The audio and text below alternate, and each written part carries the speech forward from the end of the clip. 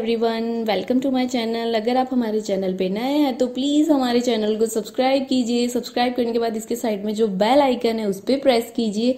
यहाँ आपको ऑल का ऑप्शन मिलेगा, उस पर सेलेक्ट कीजिए सो दैट हमारी नई वीडियोस की अपडेट आपको मिलती रहेगी। हमारी वीडियोस देखने के बाद उन्हें लाइक कीजिए, शेयर कीजिए सभी के साथ। शेयर करने के बाद प्लीज़ नीचे जाके कमेंट करके बताइए कि आपको हमारे वीडियोस कैसे लगे। Thank you so much. Good morning friends. Today we will study division algorithm of polynomials in 10th standard maths chapter 2 polynomial।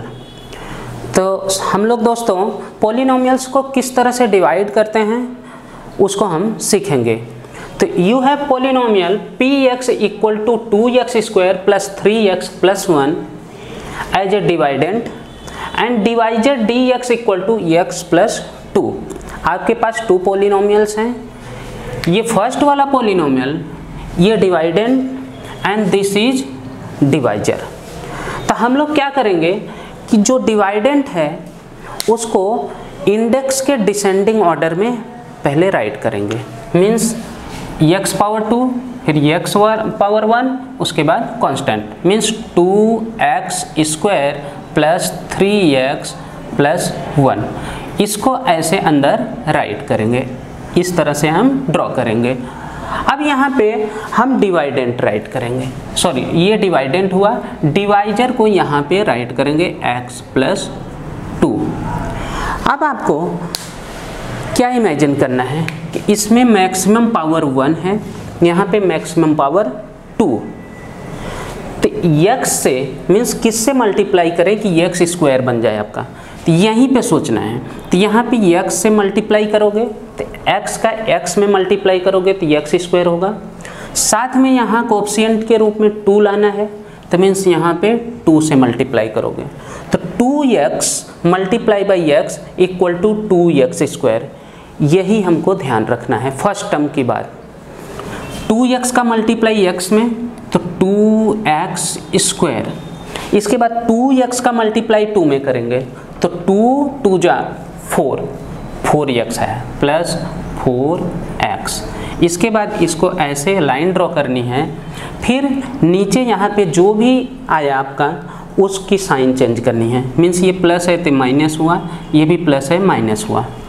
अब सिंपल 2x स्क्वायर से कैंसिल।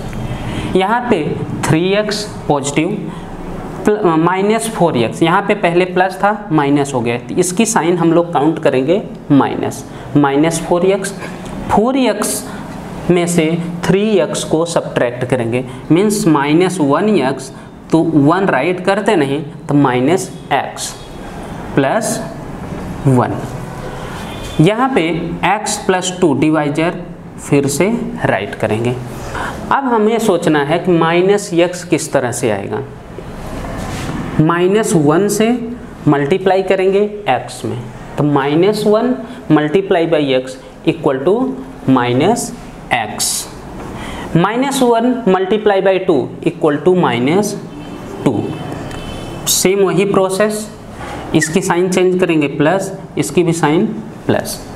यहाँ पे देखो ये प्लस x ये माइनस x कैंसल हो गया।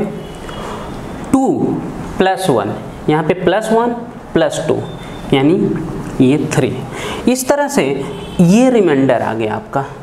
तो मीन्स आपका qx यानी क्यूटिएंट इक्वल टू आ गया 2x minus 1, 2x minus 1 means 2x minus 1 and reminder rx equal to 3, rx equal to 3।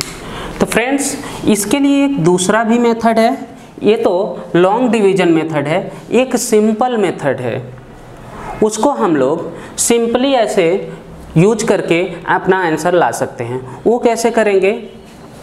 Second method.